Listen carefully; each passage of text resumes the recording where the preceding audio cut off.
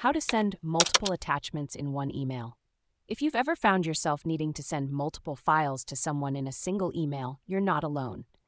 This can be a common task, whether you're sharing documents with a colleague, sending photos to a friend, or distributing reports to clients.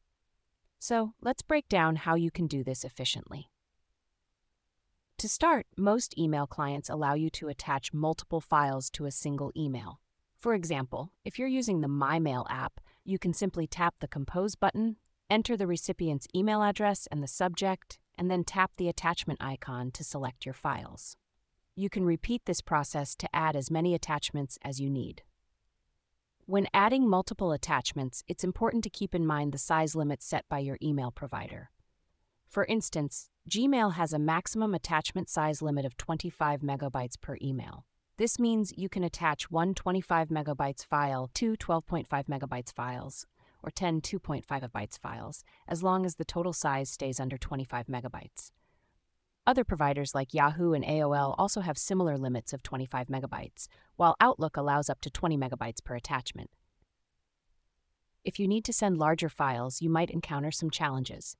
In Gmail, for example, if an attachment exceeds the 25 megabytes limit, it will automatically be uploaded to Google Drive, and a link to the file will be inserted into the email instead of attaching it directly.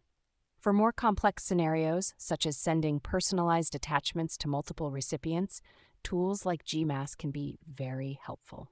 Gmass allows you to send mass emails with different attachments for each recipient. You can use a spreadsheet to list the recipients and the corresponding attachment files.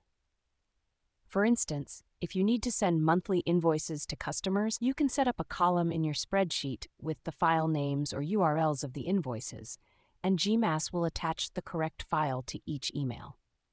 In some cases, you might need to send files based on specific criteria, like metadata.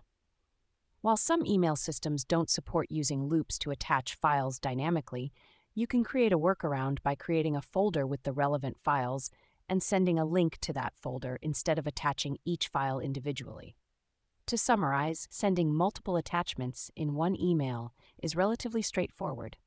Just ensure you're within the size limits of your email provider and use tools like Gmass for more personalized and automated email campaigns. Whether you're using a simple email client or a more advanced tool, you can efficiently share multiple files with ease.